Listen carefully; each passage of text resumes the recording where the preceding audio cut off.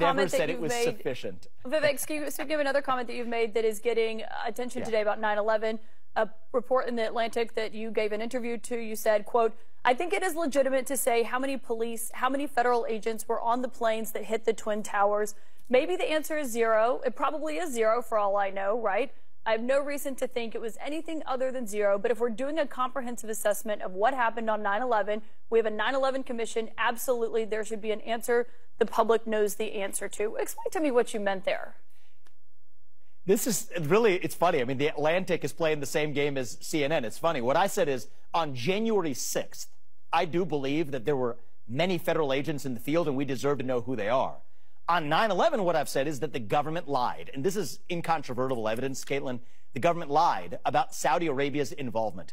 There was a Saudi spy named al-Bayoumi who they lied, and the government lied, and the 9/11 Commission lied. We know that because declassified reports in 2021 revealed that al-Bayoumi was indeed. What's that? Yeah, the report that President Biden declassified. Yes. But your quote here, are you telling me that the quote is wrong 20 years later, here? Yeah. But are you telling me that your quote is wrong here because it says how many federal agents were on the planes at the Twin Towers?